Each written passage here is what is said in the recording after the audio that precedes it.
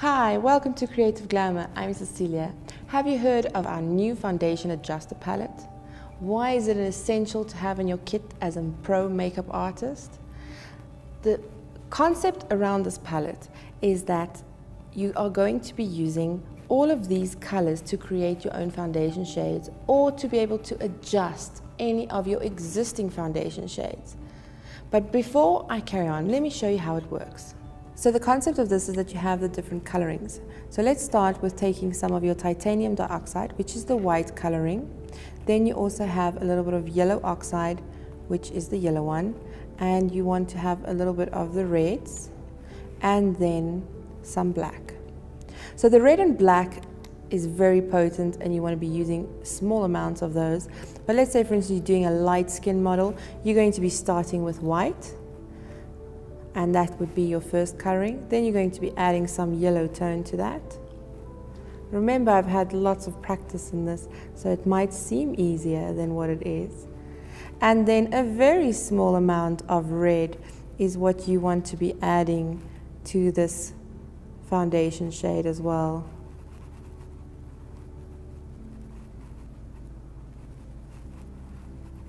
And then as a last thing, just to kind of tone down a little bit of the brightness, you use, once again, very, very small amount of your black coloring.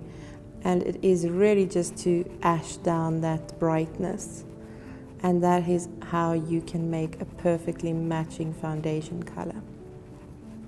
So let's say, for instance, I was working on a dark skin and I wanted to create a dark skin coloring. I would start with yellow as my baseline, and then you can add a little bit of your red, and you can already see how that starts becoming a bit more of a caramelly color. And then you want to add a tiny bit of this black coloring.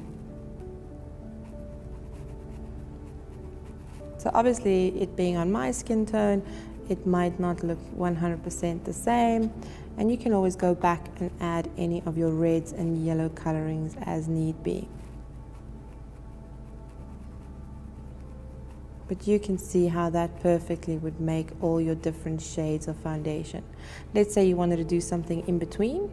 You could still start with white as your coloring. So now you just will be using maybe a little bit less of white, quite a bit more of yellow,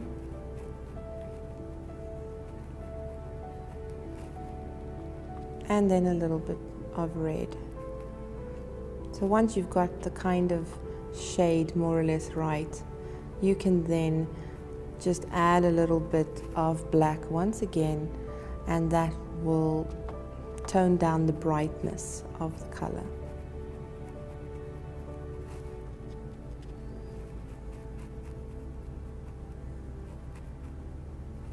So as you can see, as a makeup artist, this is a fantastic tool to have in your kit.